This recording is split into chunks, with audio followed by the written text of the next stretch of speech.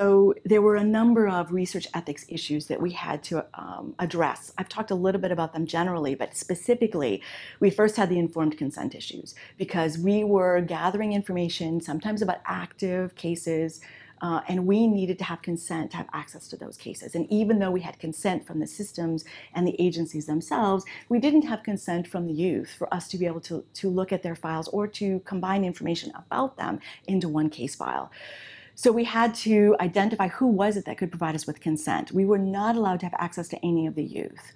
So we could not go to the youth themselves and ask them for consent. So we had to then find mechanisms for getting consent to that secondary data. That was one of the big issues that we had to deal with in terms of the research ethics issues.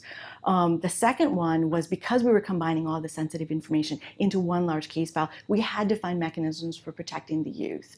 So as I said before, we obtained a certificate of confidentiality that protected that data from being subpoenaed and utilized in any kind of negative way against those youth, because we did have a lot of information that otherwise wouldn't have been legally combined into one file.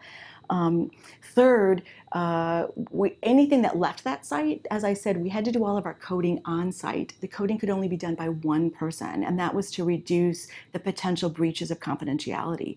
But that meant that when I left the site and took with me the coding sheets that we were going to use for our analytical database, I had to de-identify that information. I had to de-identify it both in terms of the youth as well as the professionals that we had coded information about, not them individually, but to protect them as bystanders. And so that was then the fourth part, was the bystander risks to people who had not consented for us to be able to examine their decisions. So those were the four main decisions, the four main ethical issues that we had to address. Once we had extracted the data using our coding sheets, then we took that information and we entered into a larger analytical database. And we were then analyzing it from a thematic perspective of what were the various types of themes that were either similar or different from previous to the legislation being implemented to after the legislation being implemented. We looked at the specific factors that were utilized to make the decision as to whether a youth was being waived to adult court. We also took a small group of case files of youth that were eligible to be waived to adult court but hadn't been waived to adult court to see whether or not there were any similarities or differences between those youth in that decision-making process or in the content of their cases. So essentially after that, we were looking at those data thematically, but again, because we were coming at it from a care perspective and looking at it from a systems of care perspective, we had data really around what kinds of supports were available to these youth, and not necessarily, as I said before, in other areas such as education or the medical system to explore whether there were factors that influenced the case from that perspective. We allowed then the themes to be able to emerge from the data. So while we came at the coding from a particular perspective by asking questions of the data, like for example, at what point and how did the youth interact with the child welfare system? Were there any identified treatment issues? Were they addressed? What kinds of interventions were utilized? So while our questions were open-ended of the case files, when we went back to analyze the data, we allowed those answers to emerge from the data. So we allowed the answers to be constructed from that data. So this goes back to our kind of privileged position as being researchers and consultants to a larger jurisdiction around changes in their juvenile justice system. When we finished our analyses, we realized that this piece of legislation had had such a negative impact on the system, both the juvenile justice system, the adult system, and for the children in care, that we agreed that we would not publish this information.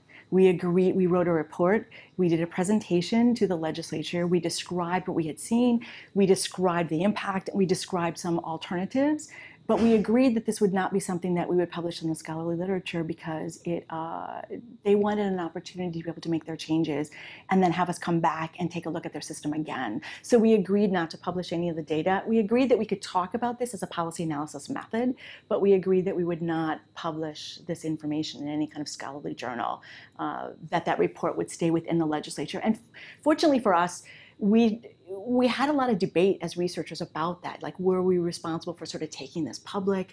Were we responsible for the consequences of what we had discovered? We felt very responsible for what might be happening in the system, that we were the only ones that could potentially be aware of because we had the bird's eye view. But the legislature acted very quickly. They changed the legislation, they changed the policy, and because we were there working on other projects, we could follow the trajectory of what was happening with these youth later. And because we were satisfied that systems changes had occurred by what we had discovered and what we had presented, we didn't feel like we needed to go further with that information. As a scholar, I felt it was unfortunate that I couldn't present this as a policy analysis in its entirety, but it's nice to be able to talk about this as a method and not necessarily in its context. We would never have understood what the impact of this legislation was if we hadn't done this, if we hadn't conducted this content analysis and used interviews to fill in the gaps and the process mapping, which revealed that this piece of legislation was misunderstood and being implemented differently across this entire jurisdiction. We never would have discovered any of that information. We would not have been able to describe what was happening to these youth. We would not have been able to present gaps in the system. We would not have been able to describe why there was a 250% increase using just the quantitative data. Like, this qualitative data was absolutely critical to being able to both understand what had happened as well as being able to inform changes.